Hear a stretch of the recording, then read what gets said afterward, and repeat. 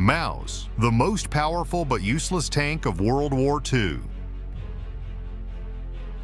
The Maus tank is undoubtedly one of the most impressive and at the same time mysterious chapters in the history of World War II. Developed by Nazi Germany, the Maus was not just a tank, it was a symbol of the ambitions and technological experiments of the time. It was the heaviest tank ever built, and its size and armament left a lasting impression on those who faced it. The Maus project was launched in 1941 at the height of World War II, when Germany was searching for new ways to overcome the resistance of the Allies. The task facing the engineers was ambitious: to create a vehicle capable of breaking through any enemy fortifications and withstanding virtually any shell hits. To achieve this, the engineers proposed a truly extravagant design, a tank weighing 188 tons with armor up to 240 millimeters thick. The Maus was equipped with a 128 millimeter cannon capable of destroying any tank of that time at great distances. However, in order to achieve this, a suitable running gear had to be developed that could not only withstand such mass but also provide maneuverability on the battlefield. This was a true engineering challenge. To allow the tank to move, the designers had to create a powerful engine and unique transmission, which in turn required the creation of gigantic tracks and reinforced wheels. The Maus was so heavy that powerful engines and specialized chassis were needed to ensure its mobility despite its colossal size. Its armor was so thick that no existing shells at the time could penetrate it.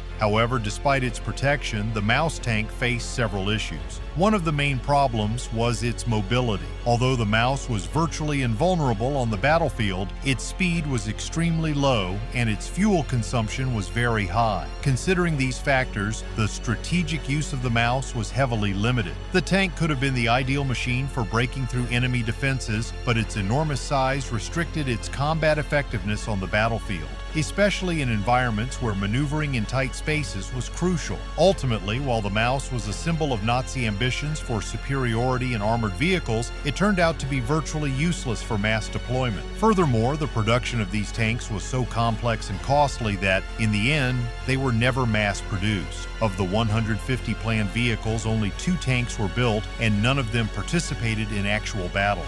Nevertheless, the Maus left an important legacy in tank development, showing how far the ambitions of Nazi engineers could go. The Maus tank was part of the grand ambitions that symbolized both progress and the limitations of the engineering genius of the time. While Maus did not play a significant role in combat, its design became a foundation for future military developments, even though the machine itself was never widely used.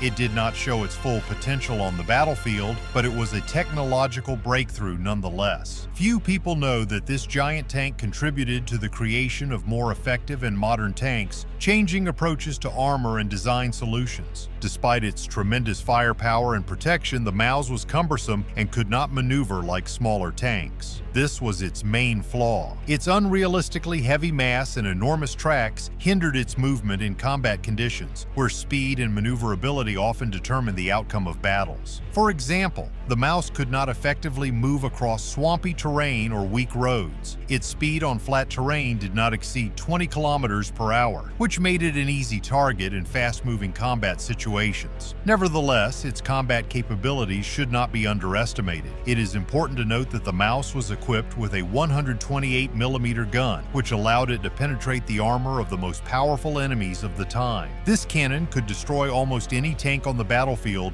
from a great distance. However, even with such weaponry, its enormous size and relatively weak mobility made it vulnerable. The Maus was created to fight large enemy forces and breach defense lines by destroying crucial fortifications. But in the end, its high production cost, difficulty in operation, and lack of maneuverability made it too cumbersome for the battlefield. Only 2 prototypes were built, and none of them participated in significant combat actions. Interestingly, one of the prototypes was captured by Soviet forces in 1945, and despite its heaviness and inefficiency, this tank became the subject of study and development in the USSR. In Soviet engineering labs, research was conducted, and while the Maus was not used as a model for new designs, its development helped improve the armor and firepower of future generations of tanks. At that time, the Maus symbolized not so much practical power as the ambitiousness of the Nazi regime in creating super powerful weapons. Its existence showed that size and firepower are not always the deciding factors. Sometimes speed, mobility, and effectiveness in real combat situations are more important than all else. Interestingly, although the Maus was ultimately deemed too impractical for frontline battles, its project taught future generations of tank engineers the importance of finding the right balance between power and mobility,